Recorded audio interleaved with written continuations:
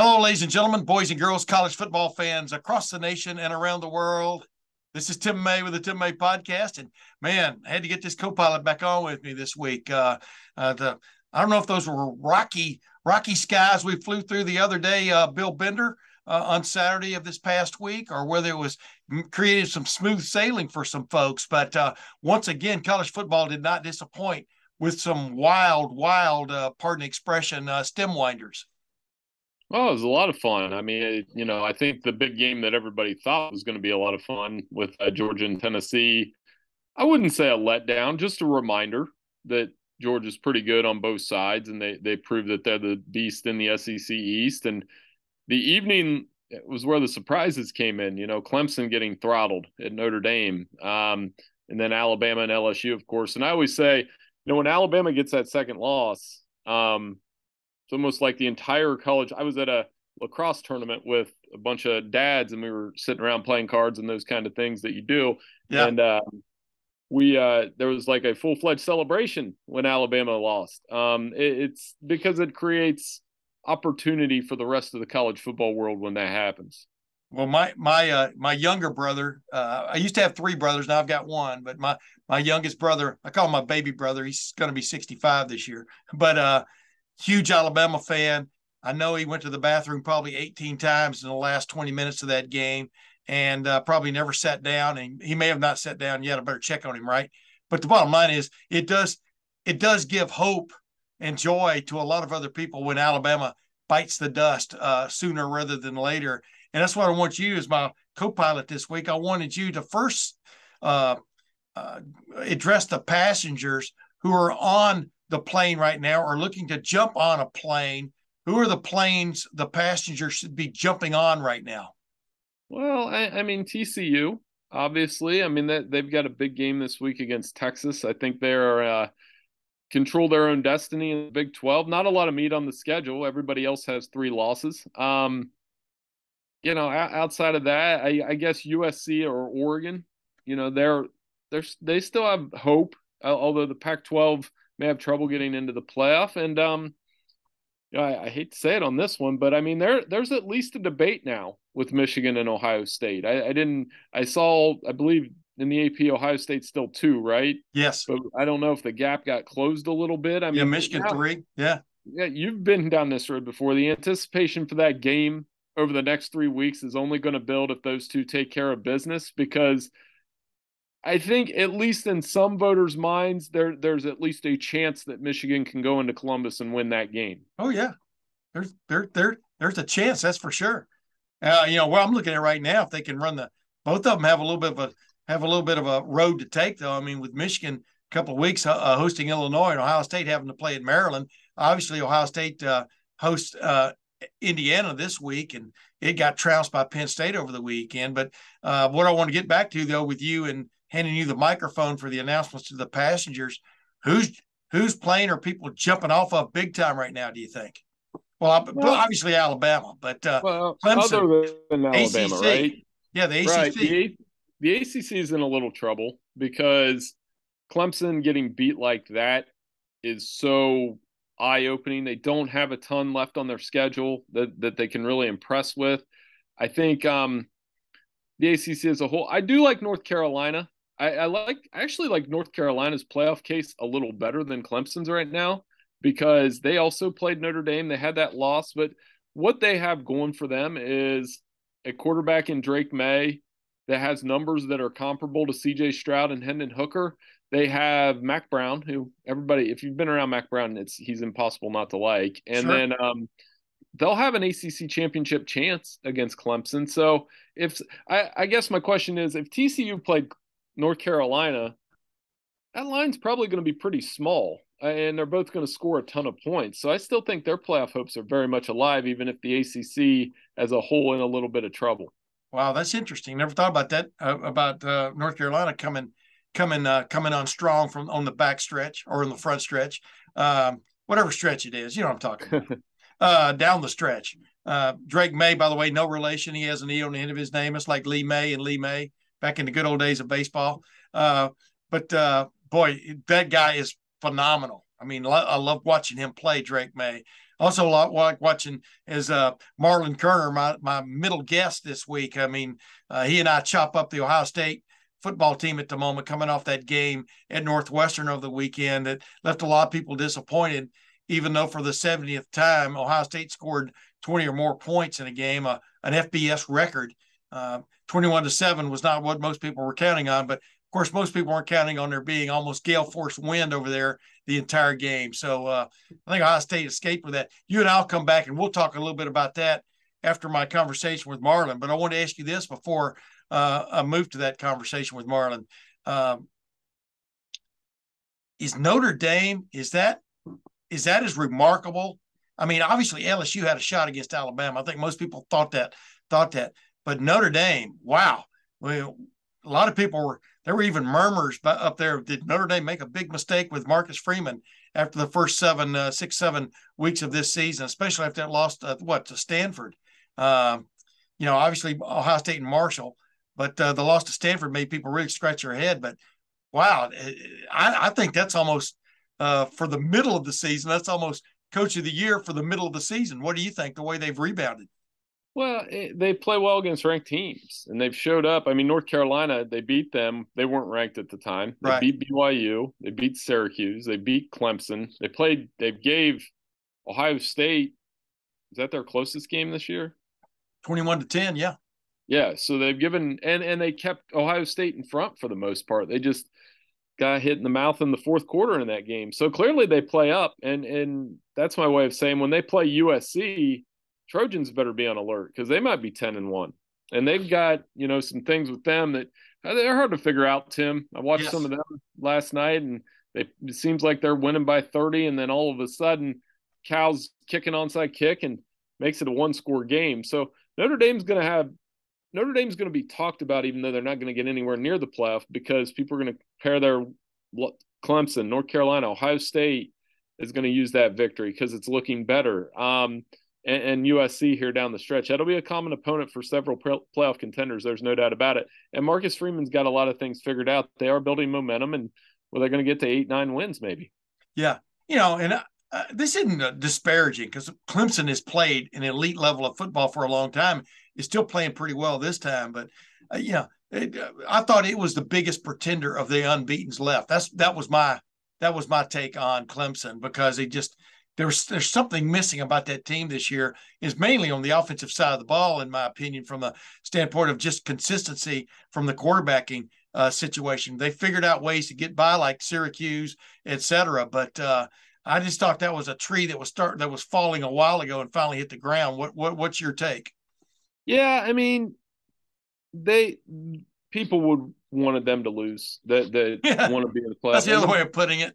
Yeah, like the playoff hopefuls definitely wanted them to lose, and they got by against Syracuse with the quarterback switch. I was stunned in which the fashion they lost. They got blown out, and Notre Dame took control of that game early, did a great job, and obviously probably knocked them out. And for Clemson, it's there's just something missing there. And by something, it's hard to say. Well, they had Trevor Lawrence and Deshaun Watson, but I think it's actually on the outside. Where's T. Higgins? Where's Justin Ross? Where are those guys that can stretch the field on the outside? They haven't had that the last couple seasons. Yeah, I agree 100%. I mean, sometimes it's not the guy driving, it's the tires, But anyway, hey, Bill Bender, hang on a second. I'm going to get to this conversation I had with Marlon Kerner, former Ohio State star cornerback and longtime NFL pro. That's redundant. Longtime NFL player. And just on Ohio State, what he saw about that. And we even get into a little bit of the national scene, too, because he really keeps up with things. He's one of my favorite guests on here, along with Bill Bender of the Sporting News. But here's my conversation with Marlon Kerner. And as I promised up front, ladies and gentlemen, a return, an encore performance by Marlon Kerner. This is what, your third or fourth or fifth? I think you lose track after a while if you've been on the Tim May podcast. Isn't that right, Marlon? Yeah, I think I lost track, but I appreciate you having me on again.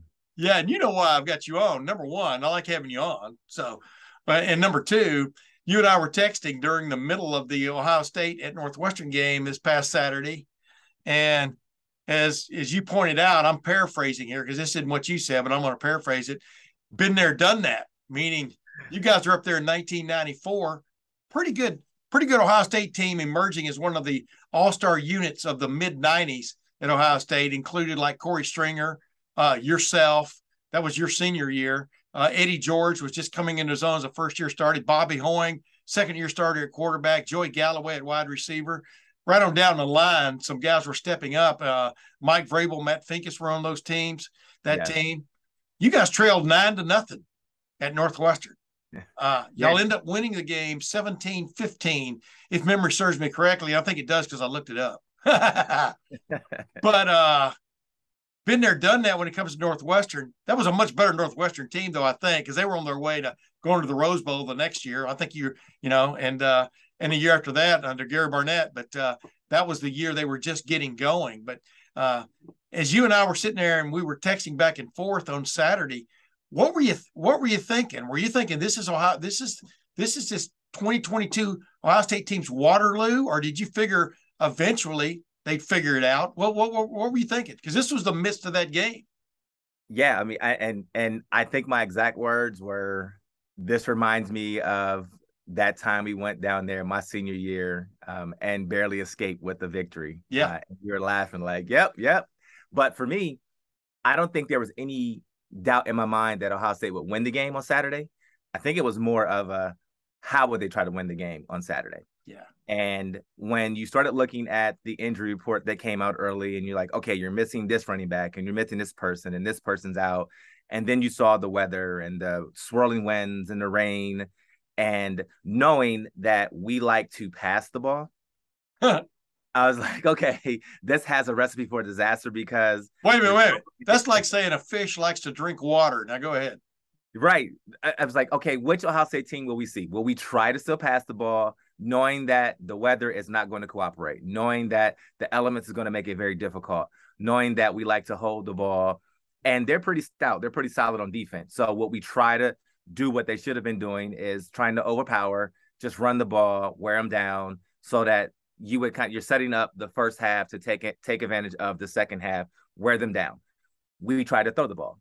And when you have that, you have recipes for disaster. No, you got to give Northwestern a lot of credit because they were effectively running the ball, and so when you look at every team, because even in college, every team has like check marks on the board of what they want to do. Keys to winning the game, right? And for Northwestern, it was going to be control the clock, right? Yep. Minimize turnovers, right? Win the time of possession, right? And then don't give up any big plays. So you check all those things until late when we were able to pull away. They gave up some big runs and a potentially big play pass at the end of the game. But outside of that, they played such a solid game. They had a solid game plan. They played with a lot of emotion, a lot of heart. And it was almost like we were kind of caught off guard of what team we were going to get. Now, I'm not going to say they weren't prepared, but it just seemed like they were caught off guard with the effort and the intensity that Northwestern brought from the beginning. I think it took them a while to kind of get like, oh, wait a minute, like we're in a dogfight. We need to kind of figure out what we're going to do and how we're going to do this. And once the weather cleared up, they were able to complete some third down passes late. But I mean, when you start looking at what Northwestern did, almost 50% on third down compared to us, we had like four out of 15 or something like that. Like, yeah, that sets up a recipe for being able to control the clock and really put your offense in some good positions. But you know what? When you take a fighter and he's like the coolest fighter, let's say Muhammad Ali versus some not can of corny fought, but definitely not Joe Frazier, but against an average kind of boxer, maybe lesser boxer. But then you take Muhammad Ali and you tie one arm behind his back. Okay. Now fight this fight. Okay. The other guy, you're not going to defend yourself as well. You're not going to be as aggressive offensively because you got one arm tied behind your back.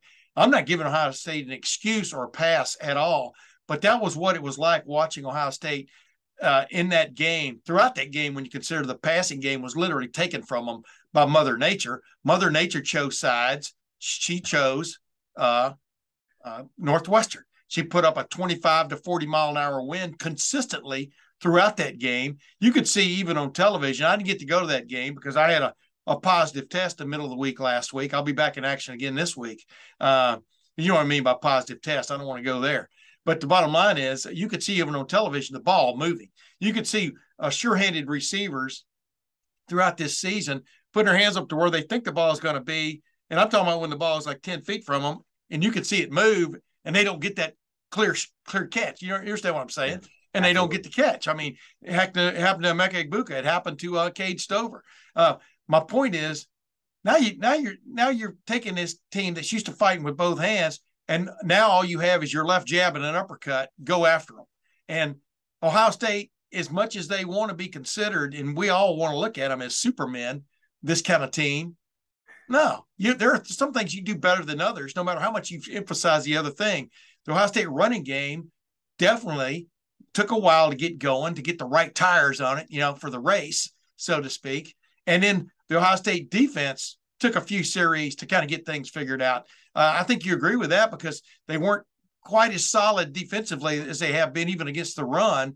But once they figured out how to keep linebackers from getting on to Steel Chambers and Tommy Eichenberg, which they definitely did after halftime, it was a different ball game, right? And sometimes it just takes a while, right? Like with you guys, y'all were down 9-0 at halftime in that game. You right? That's what it is. Sometimes the game plan you have going into it doesn't necessarily mean that's the best game plan for that day. And Saturday's game plan, you could tell what we thought we were going to be able to do on Saturday was not going to be effective for what the elements were bringing to us, how Northwestern wanted to try to play us.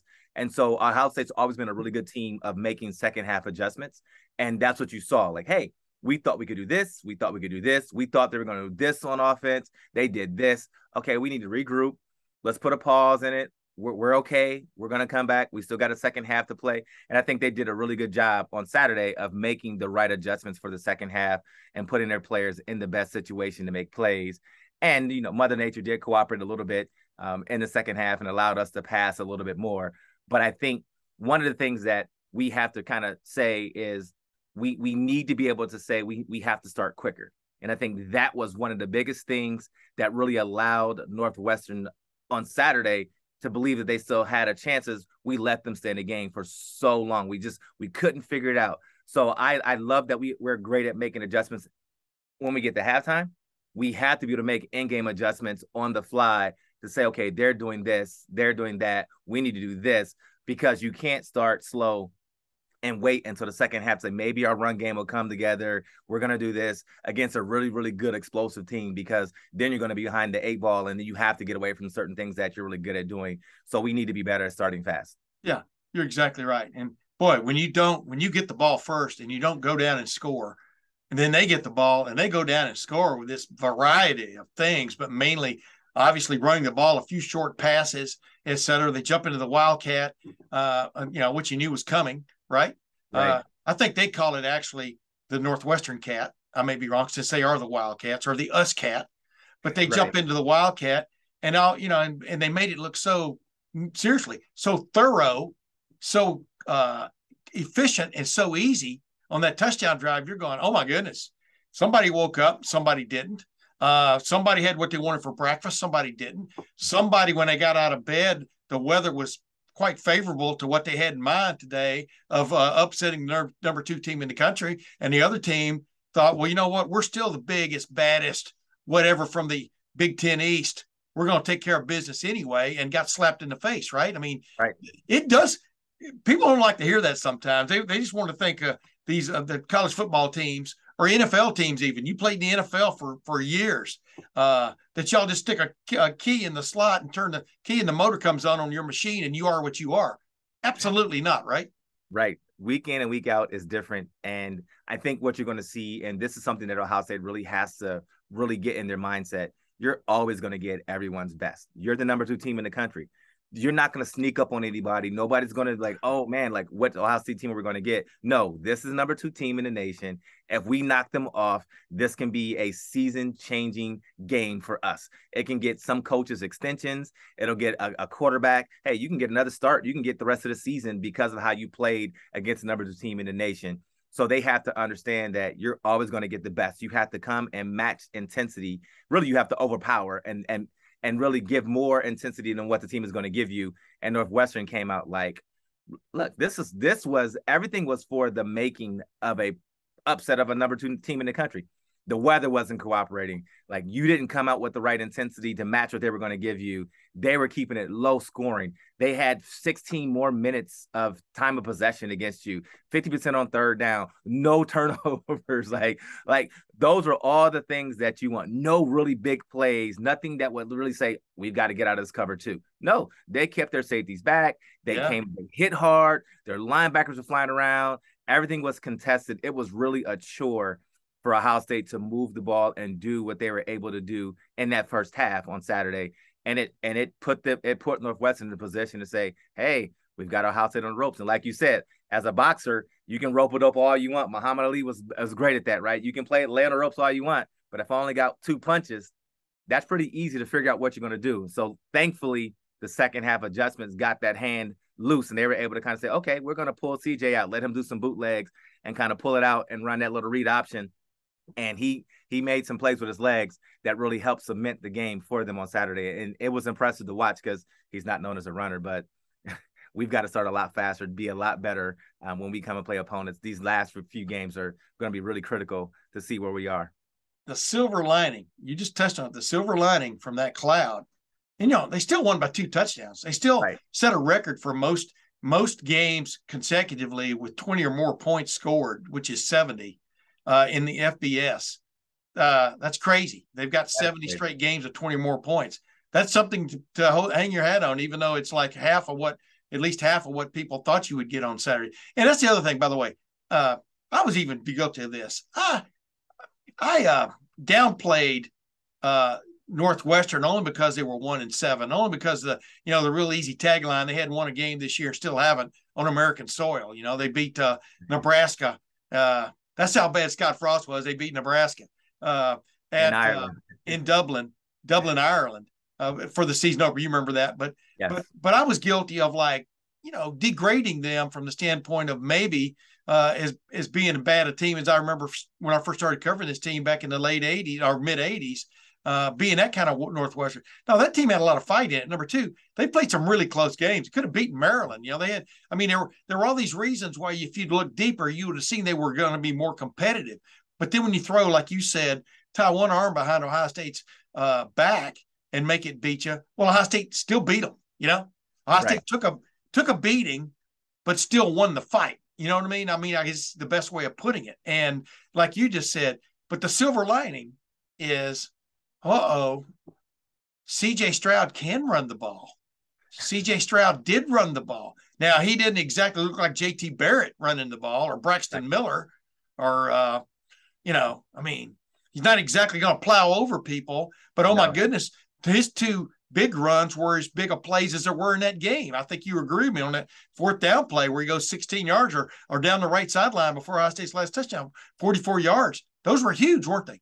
Huge plays. And take that away. You maybe talking about that 70 game streak comes to an end. So they don't get to number 70 because it was looking very close. Like, I don't know, like, what are you going to do on that 4th down play? Like, you have to convert this. And I did not think that he was going to pull that out. I kept looking like they've got the bootleg. They could pull CJ, but that's not what we do. And it was a perfect call for then. And I think it sets up for later on in the season. Now teams are going to have to play it honest because you have on film, hey, he can run this. So I can't just collapse out on my running back. So I think that will open up lanes when you really need to say, I'm going to hand the ball off to Henderson or Williams, say, we're going to do this read. Hey, who are you going to collapse on? Because if I don't take the quarterback, he's capable of taking it 40, 50 yards and making a big play for the Buckeyes. But yeah, it's one thing you were talking about, we all downplayed and somebody was like, hey, you think Ohio State is going to beat them like that? I'm like, I don't like to jinx anybody, but I'm like, history tells me Northwestern is always going to play us tough. They always come out with a lot of intensity. So you in your mindset as young Buckeyes, you got to understand, like, it doesn't matter what the spread says. It doesn't matter what the record is. You have to know that there are certain teams that just want it more. And Fitzgerald is one of those guys it's an easy sell as a coach. Yeah. We're 1-7. We're the underdogs. They're coming here. They're supposed to beat us by 49. Let's go take the fight to them. They don't know what they're about to get. They can't pass the ball in this weather. Let's cut off all the running lanes and see what they're going to do. Let's punch them in the mouth. Like, I can envision the speech he's giving them right now. Yeah. He was giving them on Saturday in the locker room, like, we're going to take it to them and let's see what happens. And for the most part of the game, they held strong to that game plan. And you could see that Ohio State on paper and personnel-wise still had way more players that were better on both sides of the ball. And that was really the difference. They were able to find ways to get their playmakers the ball in critical situations. And then Northwestern couldn't. They didn't have enough horses on the other side of the ball on offense or defense to make the stops when needed. Yeah, exactly. And, you just know he gave that exact same speech at halftime too, because it's 7-7. I mean, right. Number 2 team in the country. They come out and they get a decent drive going. And if I remember correctly, they went for it on 4th down, didn't get it. Ohio State went down and scored. And I'm thinking, okay, this isn't going to be 50-7, but this could be 35-7 by the time this thing is over. Because number one, Ohio State had the wind at its back at that point. But it only got the wind at its back a few times because of the way Northwestern was able to, if not score, at least eat clock, right? I wonder what clock tastes like. You put a little salt and pepper on it. What do you think you put on it? You throw it in a crock pot, you put a little broth in there, let it just go ahead and marinate soften. For a long time. Take 6-8 hours to let that stuff cook, and it tastes great. I mean, it was a perfect game plan. Run the ball, keep it 3rd and manageable, 3rd and 4 to 5 yards, and we can either run it, we can pass it. Their running backs ran hard. I mean, it was a classic beatdown by Northwestern on Saturday. But luckily, the Buckeyes still came out victorious, and we've got some things to work on. But yeah, I mean, I was sitting there watching him like, reminds me, it was so eerie.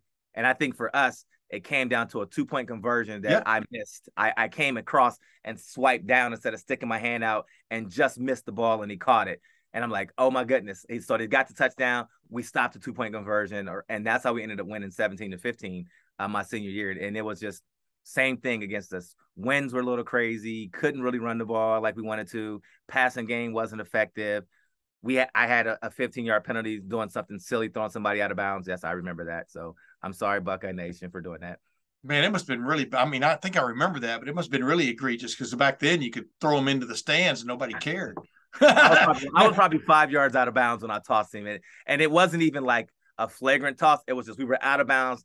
And I had him up, and I was just like, and I tossed him. And I just lost track of where I was and just kind of did a little toss to the side. And he sold it very well. Oh, yeah. Did the whole spin out of bounds. And the rest, like, and Coach Cooper pulled me aside, like, hey, I'm like, Coach, like, you're telling me? I'm like, Coach, you know what? I lost track of where I was. It won't happen again. But those are things you can't do when you want to beat teams that you're supposed to beat. But those are also things that you do that allow teams that are trying to keep the momentum or trying to find ways to scrap along and try to get an upset. Those are plays that help keep those teams in the game. And that's how they stayed in the game so long with us. Yeah. And by the way, you should have remembered Northwestern has quite the theatrical school up there, the school of theater. So, those guys know how to act, so to speak. It's funny. Hey, Marlon, before we move on, a couple other things. What's funny is, when Pat Fitzgerald and Ryan Day met at midfield, it's almost like you could see Fitzgerald, who I like a lot, Coach Fitz. You could almost see like he was almost saying to him, hey, we gave you a scare there, didn't we? Or, hey, how you like our 12th man, Mother Nature? We've got her, it was actually 12th woman, Mother Nature. I mean, she really came through for us today, but you could see there was a little bit of lightheartedness there, at least on Coach Fitz's part. But what does a team get from this? Because, I don't mean to bring up a really bad memory, but I think, was it the next week y'all went to Penn State in 94? If it wasn't the next week, it was the following week. Yeah, we saw a really good team at Penn State. Yeah, I called it the Black Sox scandal because a lot of guys wore black socks as a show of unity. And then remember, y'all had beaten Penn State the year before, their first game in the Big Ten against you guys. And man, 63-14. I bet that still stings a little bit, doesn't it? Oh, that stings a lot. I mean, when you think about that game, somebody was like, what is it like to play down there? I'm like, yeah, the whiteout is real. Like when they're rolling and hitting on all cylinders, it's a very formidable place to play. It's loud.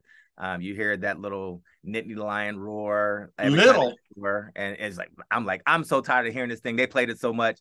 It was just one of those things where, and I think it was close. Like it was like a 14-3 or 17-3 at the end of the first, where you're like, okay, we're in striking distance. It was a gorgeous day. we did all wear black socks. And so that was kind of one of the scandals there. And then from there, they scored 21 points in the second quarter, and it went from being 14-3 to like 35, 30, 42-3 at the half. And it was just, yeah, that was it. It was a buzzsaw. You had Kajana, you had Brady, you had so many weapons all over the place, and they ran all over us. They passed the ball on us. They had Bobby Ingram, the tight end, the receiver. They had the tight end that was there. I mean, it was just they were loaded. They had a really good squad, and they did everything right. They attacked us the way they should have attacked us, and we just could not stop the onslaught. And if I was them, I wouldn't have put my foot off the brake. And I still don't know how that team did not win the national championship, because hands down, that was the best team in college football the year. I don't care who they voted for, who the AP voted for. There was no way that Penn State team should not have won the national championship that year. Just like everybody's discounting Ohio State right now because of a so-called lackluster performance at Northwestern, lackluster as in the final score. They had one of those a couple of weeks later. I'm talking about that Penn State team did at Indiana. They didn't win as big as everybody thought they would. Of course, that was back in the poll era. There was no even the BCS. There was no BCS. There was no way to get it back. Once you slipped from 1 to 2 or 3, you were kind of done for unless number 1 slipped up. And that's exactly. I agree with you about that Penn State team. That was as good a team as come along in the Big Ten in the last 30 years, in my opinion, just from a total balance, offense, defense, able to get after you with the passing game and the running game. That was when Joe Pa let it all hang loose, He sure did. But going back to that, what I'm getting to here is, what is a lesson that you think these players at Ohio State would have learned from Saturday's games? 21-7, you still win by 14 points, double digits. But do you feel a little more humble now? What do you think they're feeling going into this week's game, next to last home game this week against Indiana, a team that just got bushwhacked, of course, by Penn State? But what does that? Because obviously, I'm not sure if you guys learned a lesson or not from that close call at Northwestern, or whether some teams have to find their depth before they rise. You know what I mean? I don't know. But what what do you think the lesson was learned for this team? Or what is the lesson that should have been learned on Saturday? I think the lesson learned is, which they did, no matter what, you have to find a way to win games. And so you can't control the weather. You can't control what Northwestern calls, but you can control how you respond and how you play your responsibilities.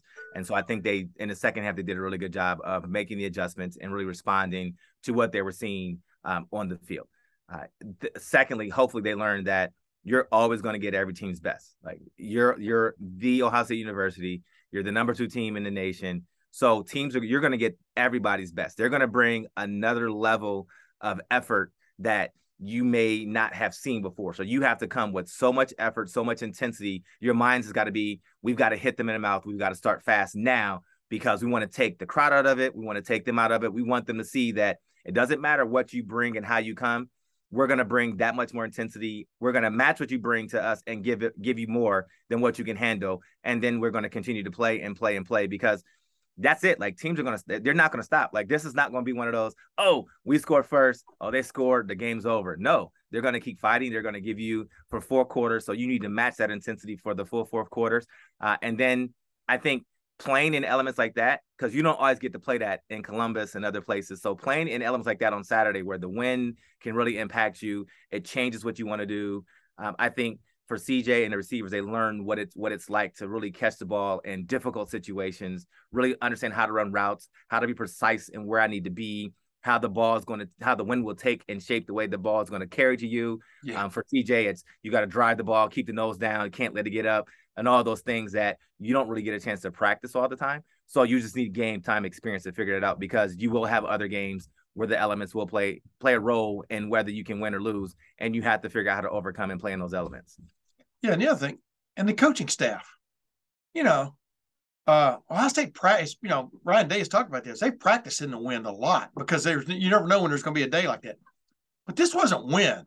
This was like this was wind, but it was extended wind at 20 to 30 miles an hour with gusts, that This was not your 15-mile-an-hour wind in Ohio Stadium that with swirls and everything. This wind was pretty much out of the south, blowing due north. When you were going with the wind, the ball was going to take off on you.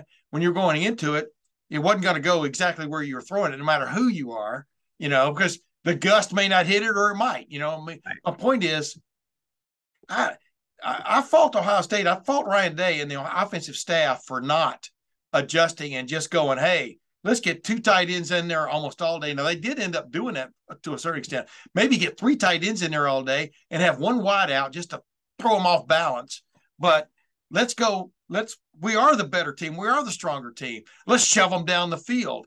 And there was too much even wide stuff there early in that game. It boggled me how long it kind of took them to realize, hey, you're not going to be landing at this airport today. You got to come in by land. You know what I mean? You got to take a bus, right?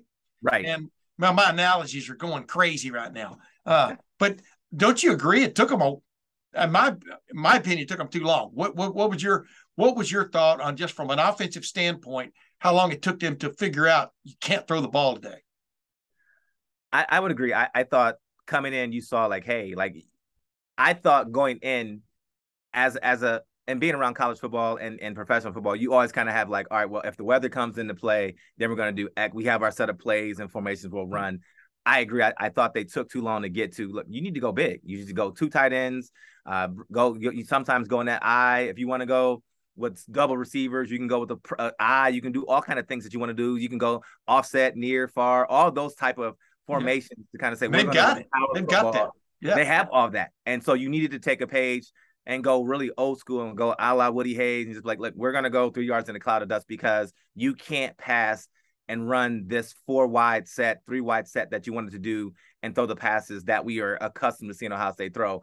And I think it set CJ and them up for some failure because you're trying to throw the ball and the ball's going this way. And so it played into Northwestern's hand. And I think in the second half, they realized, listen, coach, we need to get out of this and go to this. And that's when they really started having more success. You started seeing Williams get more comfortable in the running scheme and what they were running because they were getting the big bodies in, and then they started imposing their will at the end. But yeah, you're right. I thought after the first quarter, better bring in some 2 tight, some 3 tight, and just start pounding the ball down Northwestern's throat and saying, okay, listen, this may not be a 49-14 win or a 56-7 win, but if we can get 28 points or 35 points out of it by just grounding up the clock and having a lot more running yards than they have, then that's a victory we'll take. And you're going to have games where you just have to say, we know what, we can't pass. We're going to run the ball. We're going to run the ball. Let me see if you can stop us, because teams are going to load the box when you need to run the ball. And so that would have been really good practice for them to see. And they did it well in the second half, but definitely I would say probably a little too late of adjustment. Hey, last thing on that regard, and I want to ask you one more thing. Mayan Williams, I give this guy kudos. I mean, he fell into the yard marker at Penn State in the first half the week before, hurt his arm, hurt his wrist. The second half of that game, he had his arm in a sling, Right. Well, Travion Henderson couldn't even make the trip. He's got, I think, like a toe sprain, foot sprain kind of thing that he's been dealing with all year. And you got the feeling that must be what sidelined him for this game. Couldn't even make the trip. Their next back was going to be Dallin Hayden, a freshman. Well, I think he's played well when he's been in there, run hard. And then Chip Trainum, the kid who transferred from Arizona State back here, was a running back at Arizona State, has been practicing at linebacker, wanted to play linebacker at Ohio State, but now they only play 2 linebackers a game.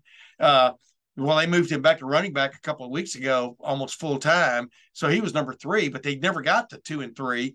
If they slipped in there, I never saw them.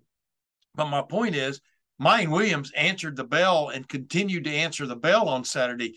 As a former player who played in the upper level of both major college and the NFL, do you give that man kudos considering the way he left the game the week before? Absolutely.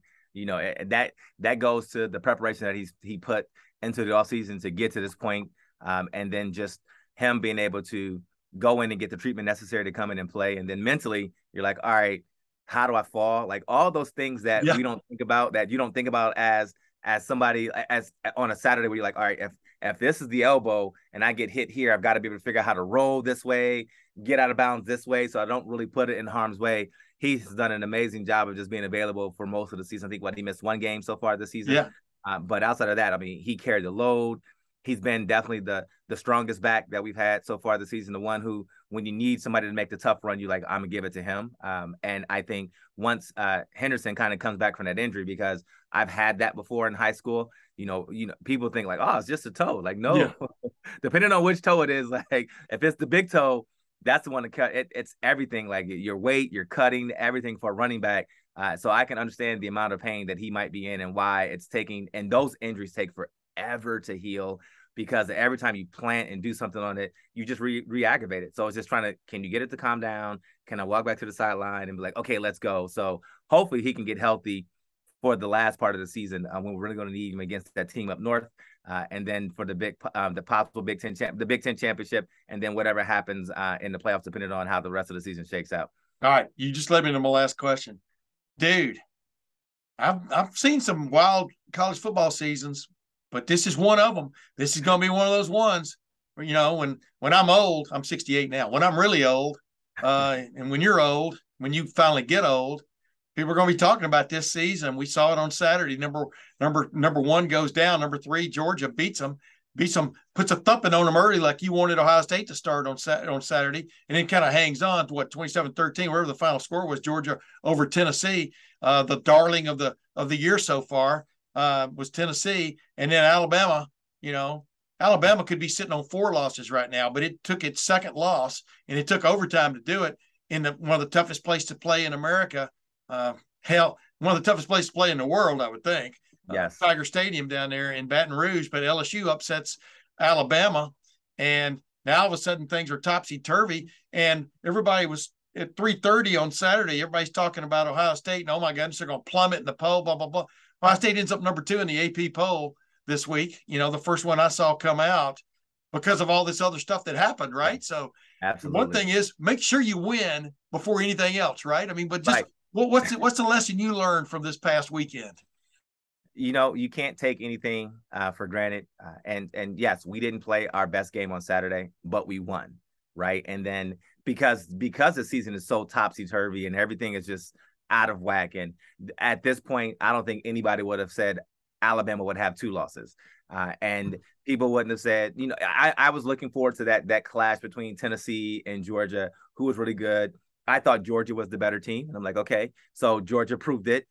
I did not see Clemson going down to Notre Dame and getting manhandled the way they did. Like, Notre Dame really ran the ball. I mean, they physically imposed their will on Clemson. I didn't even mention Clemson. Yeah, you're right. I'm like, whoa, like it was pretty amazing to watch, because I'm looking like, oh, well, if Ohio State does drop, because I thought, all right, if everyone wins, definitely Ohio State drops. But once you start seeing like, hey, this one lost and this one lost and this one, oh, well, Ohio State may not drop too far. Definitely there's going to be some teams that move up for certain. But, the name of the game is win out, because if you win out, you still get to control your own destiny. It doesn't matter. And that's what I would tell the players. And I'm sure that's what Coach Day is telling all the players. Like, it doesn't matter what comes out, where the ranking has you. Just take care of business week in and week out, because the only thing that matters is the final poll.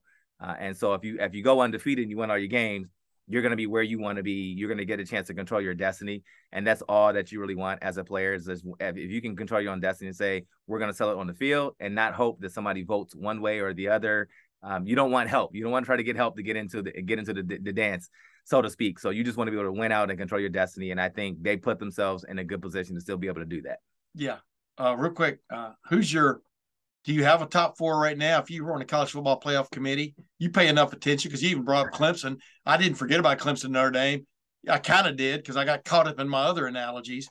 Who would be your college football playoff top 4 this week, Marlon? Absolutely, Georgia would be number 1.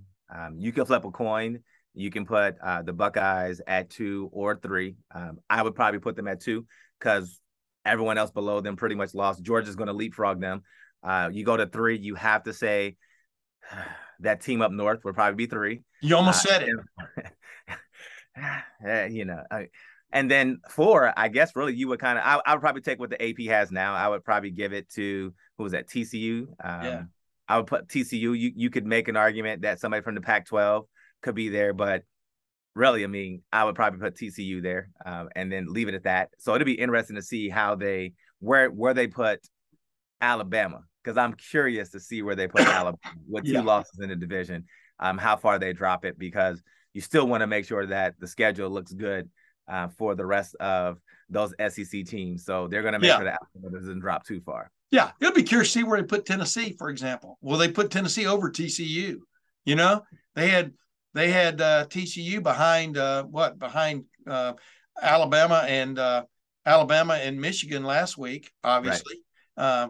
But TCU just figures out ways to win games, man. I mean, there's something to be said for that. I mean, Ohio State did that in 2002 and won a national championship. So, we'll see where it goes. But I think your top four is pretty solid. But like you said, will they discount TCU again and give Tennessee the benefit of the doubt? Well, they did beat Alabama. Well, so did LSU. Texas almost beat Alabama. Texas A&M almost beat Alabama.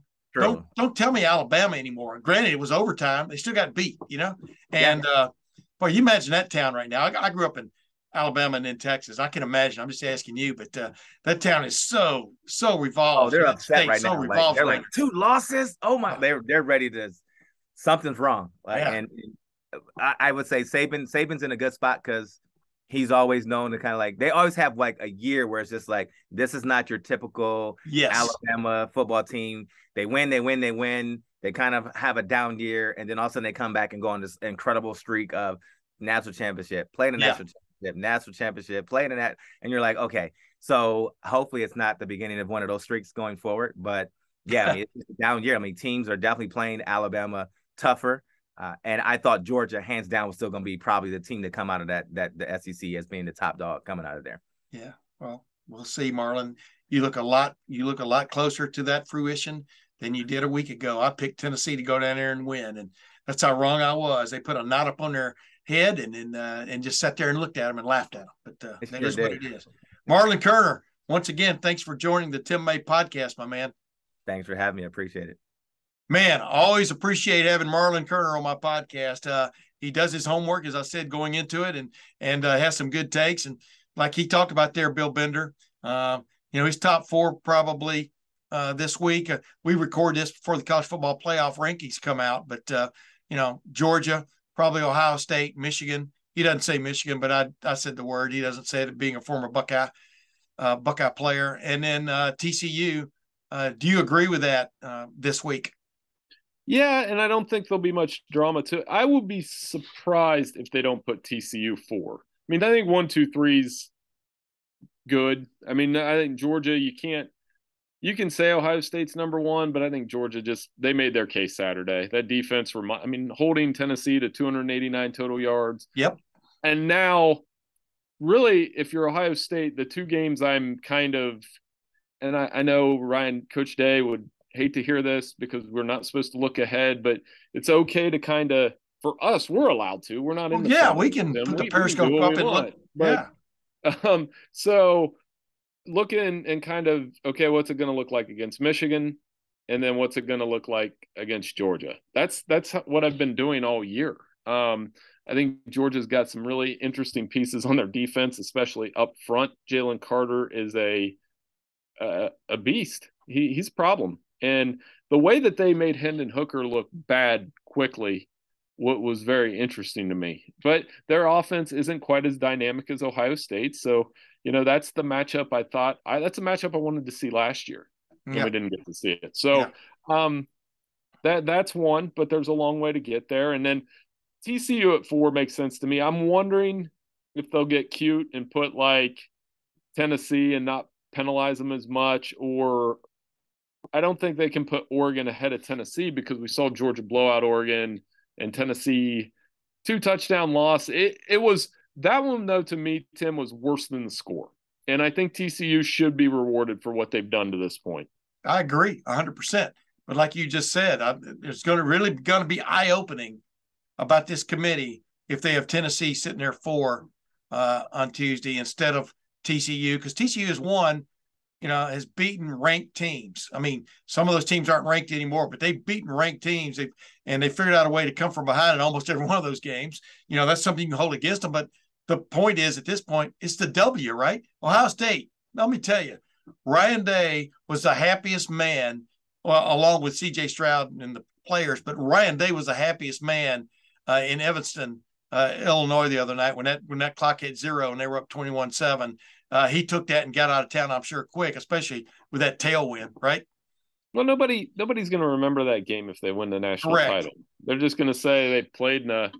Now, for I think them, one of the things that I've kind of sketched this out, they have found. He talked about this when I went to the Wisconsin game, which is what they've found multiple ways to win. Yes, it doesn't have to be C.J. Stroud for 501 game. It doesn't have to be the defense giving up. The defense still doing pretty well. A little bit of a concern that Northwestern was able to run a little bit on them, but that's Big Ten football. It's going to happen. And again, like as far as the rest of the Big Ten race goes, it is, okay, what are you going to do this week to beat Indiana? They'll take care of business there.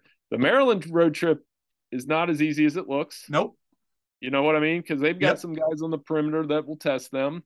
And then Michigan, of course, it's Ohio State's strengths. We're going to find out how much stronger they are. Michigan's just running through people with a old school bulldozer running attack. I know they were behind against Rutgers at halftime, but nobody in their right mind thought that Scarlet Knights were going to win that game. Greg Schiano had one of the great quotes. They interviewed him as he's going off the field on the telecast, and I retweeted it to everybody. He goes, nobody gives you. You don't get trophies for leading a half. You know what I mean? And he was exactly. They never scored again. So you're right. I mean, I think the Michigan-Ohio State collision. But here's last thing I want to leave here with: is there enough? Do you think there will be enough powder in that cannon for a 2 SEC, 2 Big Ten college football playoff? What do you call it? Bracket. If Ohio State, let's say, edges Michigan and then wins the Big Ten, and Georgia hangs on and it beats maybe LSU or whomever in the SEC championship game for Georgia, Tennessee, Ohio State, and Michigan to make the Final Four, and including TCU winning out. Go ahead. Well, if TCU wins out, I think they'll get in. But if TCU loses to Texas this weekend, it opens up some very interesting possibilities for those 4 teams, who I still think the 4 best teams in the country. The rankings, that's who deserves to be the 4 best teams, and I'm cool with it. But I still think Tennessee's better than TCU. Yeah, I think Tennessee would win if they played TCU, but this isn't a hypothetical matchup. So, but why can't Ohio State and Michigan both be in the conversation? They've dominated for the most part this season. They don't control their schedule. I mean, Ohio State, from their standpoint, the Notre Dame victory looks good. They went into Penn State and won. They have Michigan on the resume. Everything's in front of them. Michigan, I know their non-conference schedule was really bad, but dominated Penn State, dominated Michigan State, if they dominate Illinois, that's another ranked victory, and an opportunity to go win at Ohio State for the first time since 2000. If they played like a 35-31 game that was one possession either way, to me, they would both still deserve to be in the conversation. So real quick to sum up, you've still got Game of the Century Deuce or Game of the Century 2. You still see it coming, right? Ohio State versus Michigan, just like 2006. Obviously, there have been other games of the century since then. But you know what I'm talking about. I mean, a close finish there. I would not be surprised to see 2-2 going in, because the committee, that would be an easy thing for them to fix. Georgia 1, Ohio State 2, Tennessee 3, Michigan 4. Then they're not playing each other until maybe the championship game. Right. And you know, it could happen. I mean, I think all of these things could happen if they got all 4 of those teams in. I think, you know, we are headed towards something similar to 2006. I don't know if it'll be the same, but, you know, you've been in the press box for that one. We were both in there for 2016, which to me was trying to think of the Harbaugh versus Ohio State matchups. The 2016 matchup is the best one. Yeah. Since 2006. But this one by this much. This much. Yes. We made a T-shirt with that. They sold a lot of T-shirts with that. Yeah. And I was the question after that, Tim. So after he did that, I was like the next one. Yeah. And I was just thinking, ask something very general, or you're going to get your head bit off. And I said something like, I actually do want to remember what I asked. I said, are these the two best teams in the Big Ten? And he goes, I have no idea. So it could be a similar situation where the loser gets asked that question where, are these the two best teams in the Big Ten? Are these the ones that deserve to be in the playoff? And I definitely think there's a case for both, no matter what happens. That's why the Big Ten appears to be hurtling toward a no divisional format, which I'm not a fan of. I don't think it's, I don't want to see Ohio State and like we talked about before. I don't want to see Ohio State and Michigan play one week and then play again the next week. The two best teams in the league playing for the Big Ten championship. If in fact they keep the championship game, I don't want to see that, but we may be hurtling toward that, Bill. But I definitely I'm agreeing with you. I don't know why people. I've had this conversation. I may have to call you about this. I know what you're fixed to tell me. Go ahead. Yeah, the more Michigan Ohio State is not necessarily a good thing for me. No, I want that game to matter. I don't care that if they play in the playoff at some point when they go 12, that's fine. But it's the regular season game. There's nothing that holds a candle to it. I'm sorry, and it's not like Duke and North Carolina basketball where they can play 4 times a year. Maybe I'm in the minority thinking that way, but that's how I think. Let me real quick before you go though. You cover big time college sports. I don't understand anybody from the Big Ten West voting to go that route. I mean, you know what I mean? I don't understand how you could go to where Ohio State and Michigan could play back-to-back weeks, first for the game and then for the championship. I don't know why anybody in the West, because that would just, I don't, you know what I mean? I don't understand how that could be the fervor that's being built right now. So I'm still waiting to see that actually become concrete. I'm not necessarily sure it's going to happen, but yeah, you're right. When you move to 16 or 20 members in a conference, you got to do something to juice it up, I guess. But I'm not sure that'd be juicing it up. But hey, Bill, you got anything else to say, Bill, before I land this plane? No, man, it was good being on with you as always. Hopefully, maybe we can catch up around Ohio State, Michigan week if our predictions come true. Like you said, you always want to live in the moment because when you get caught looking ahead, then you can get in trouble a little bit. But it's okay to kind of start peeking at that and thinking how cool it will be on Thanksgiving weekend if those two are 11-0. Exactly. Like I've said, it's like two big oil tankers coming at each other in the Suez Canal. You know what I mean? And we all know there's very little wiggle room in the Suez Canal, as we found out last year. But ladies and gentlemen, that's Bill Benner of the Sporting News.